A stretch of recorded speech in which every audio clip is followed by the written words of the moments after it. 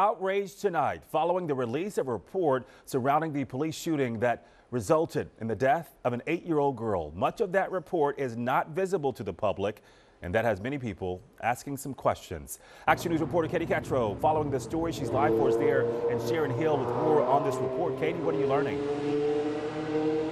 Well, Gray, the Borough Solicitor says that they did not have to release the report at all in the first place, but they did because they wanted to share as much with the community as possible whose tax dollars have gone into this report. All of this as a family member and community leaders say they do feel like the borough is trying to conceal something.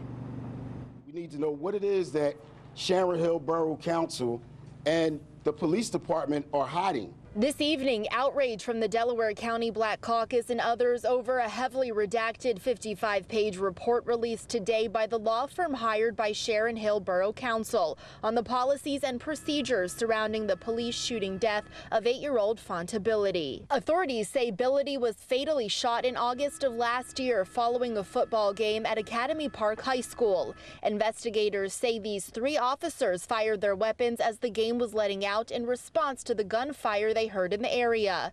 Investigators believe one of their bullets killed the young girl. They are all facing involuntary manslaughter charges. Her cousin, who did not want to show his face, told Action News he wants to see transparency from the borough. And today is just like another slap in the face to my family.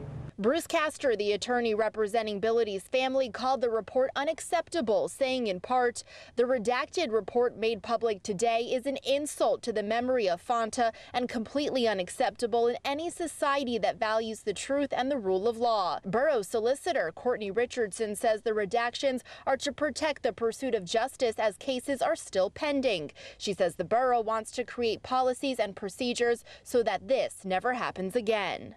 And actually regain the trust of the community vis-a-vis the police department, because unfortunately it really does seem that that's been lost over this terrible tragedy. Now, Richardson does go on to say that she's not sure if and when she will be able to release the unredacted version of the report to the public, but she does say that moving forward, the community will feel the difference in policing policies. Reporting live in Sharon Hill, Katie Catro for Action News at 10 on PHL 17. Gray?